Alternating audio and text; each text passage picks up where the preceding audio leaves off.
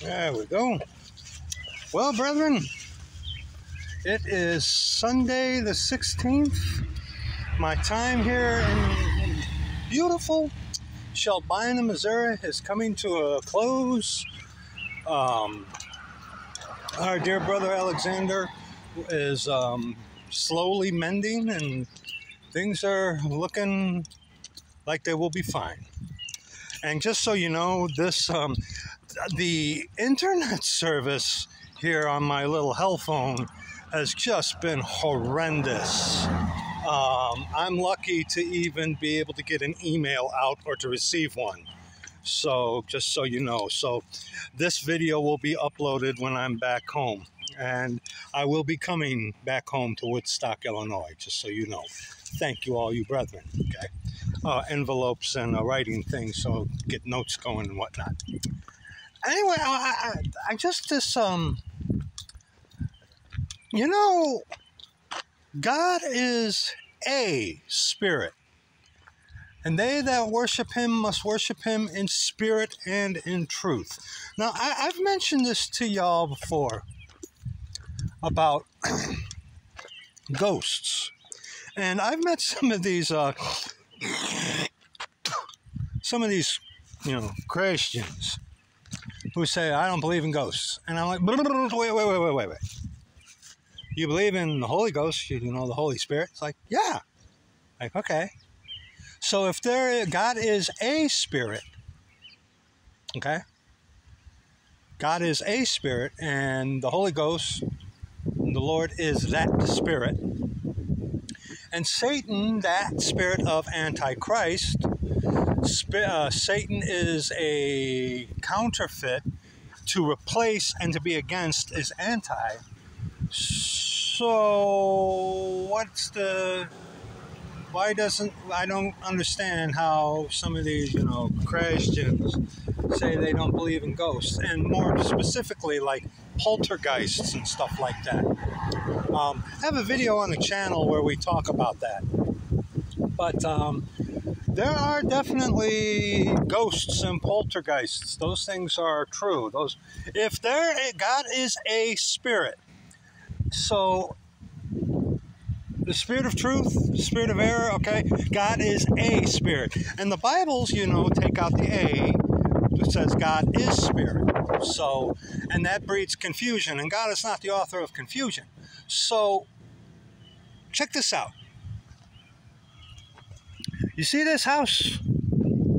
This is a big house right on the corner of West Mill Street where Brother Alexander lives. I hope you can see that.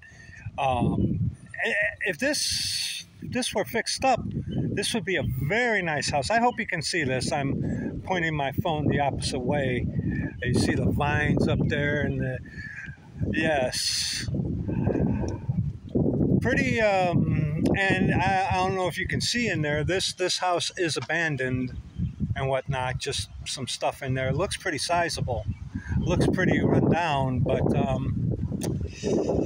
if there was a house that I would, say, that might be haunted, I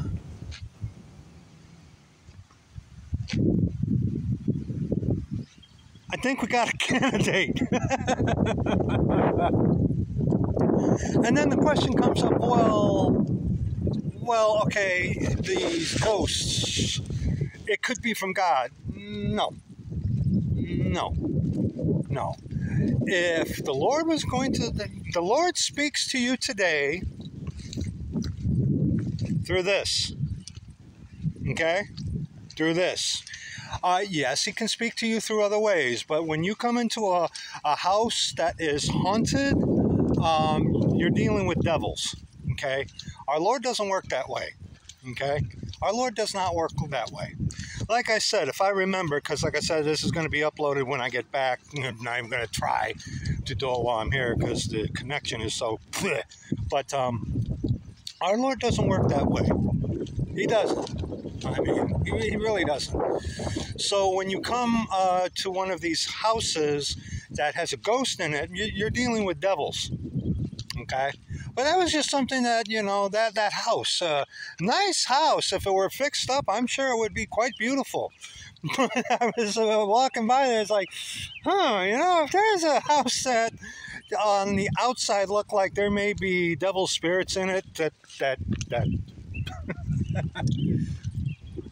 But see, also, this is another reason why you need the authorized version.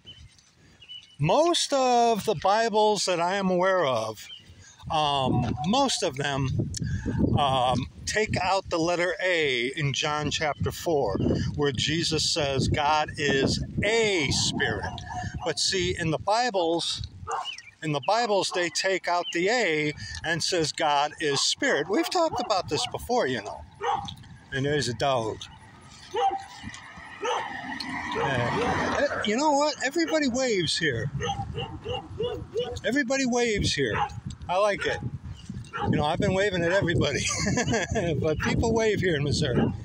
But anyway, the Bibles usually take out the A and says God is spirit. So when people who think they know who the Lord is, they come into a house that's haunted, God is spirit. So what spirit is in that house? God is spirit. See, you take out the A. You see what happens when the Jesuits mess with the Word of God? See what happens? So, anyway, just a very quick video. This will be the last video that I make that's in Shelbina. I'm considering making a bunch of little shorts in the adventures going back home. But we'll see how that works. So, brethren, also, sisters, do continue to keep Brother Alexander Hartley in your prayers. It's going to be a slow recovery for him, but he's slowly getting better, inch by inch, step by step. He got cut pretty good, on his hip. So please continue to keep him in your prayers. And just thank you, brethren. And now, like I said, this is going to be uploaded when I get home. This was recorded on the 16th, so probably on the 18th. So anyway, that's going to be it for this. Thank you, brethren. I love you. See you in the next video. Bye.